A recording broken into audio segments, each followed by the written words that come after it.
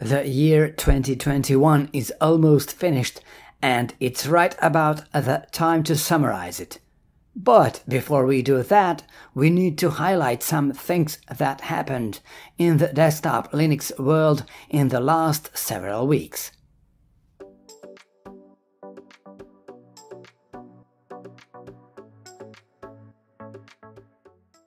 First on our list is Zorin OS 16 Lite, which came out at the beginning of December 2021. It's called Lite because it's based on the lightweight XFCE desktop environment. Zorin OS 16 Lite is actually a slimmed down version of the full GNOME shell-based Zorin OS 16 release.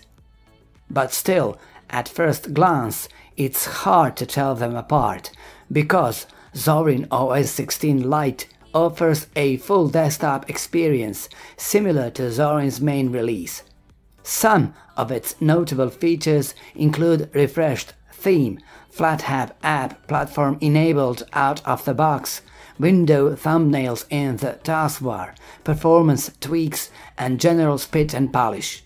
In 2021, Zorin OS has come out as a viable alternative to proprietary operating systems, and Zorin OS 16 Lite has already been described as the best XFCE implementation so far. You can find out more about all the new features in Zorin OS 16 Lite by visiting their website.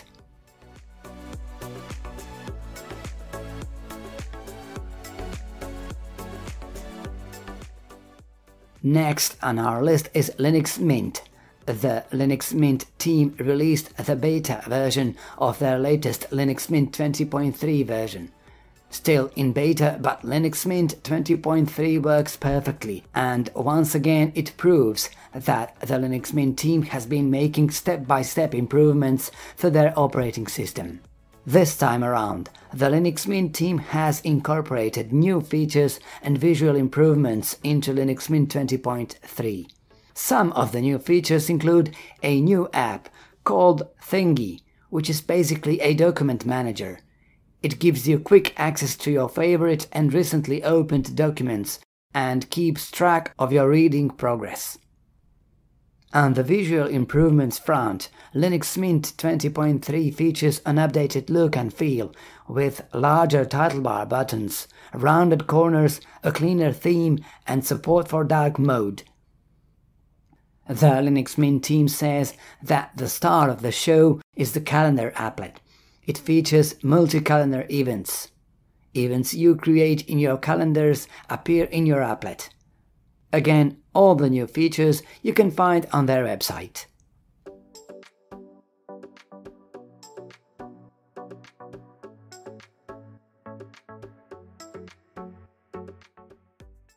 Another recent addition is Elementary OS 6.1, which has been available since December 20th, 2021. The Elementary OS team says the latest version of the operating system takes the same foundation as OS 6 Odin and elevates it to a new level of polish. Among other things, in this already polished GNU/Linux distribution, Elementary OS 6.1 features an improved App Center. This time around, after criticism from certain YouTubers that the Elementary App Center is confusing for newcomers, app additions help improve their discoverability. Changes include redesigned payment dialog.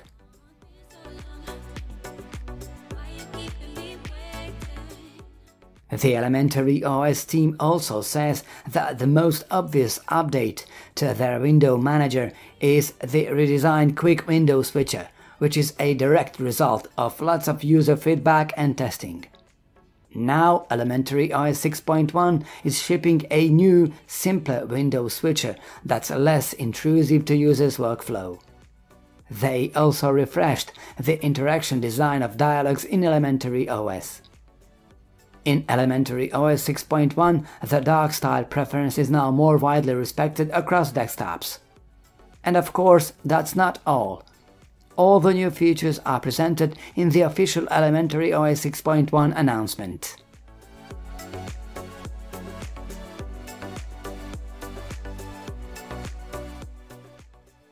The next GNU/Linux distribution that came out with a new release is Manjaro.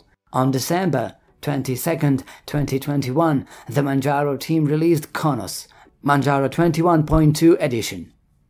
According to the Manjaro team, this release features major improvements to their Calamares installer, including file system selection for automatic partitioning. Among other things, Manjaro 21.2, in its GNOME desktop environment version, provided the Manjaro legacy layout, which mimics the previous GNOME defaults. It's designed for users that preferred the old vertical desktop layout. The Plasma edition comes with the latest Plasma 5.23 series. They also say that making Plasma fully functional under Wayland is a priority for the KDE community. Wayland will enable users to do much more on the desktop, improve performance, increase stability, and new features such as those required by devices with touchscreens.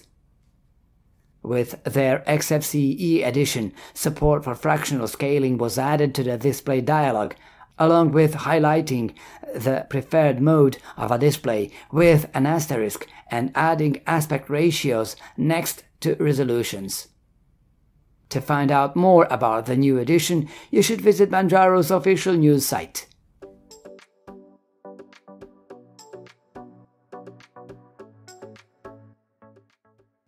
All in all, 2021 has proved to be a very successful year for Linux desktop in our opinion.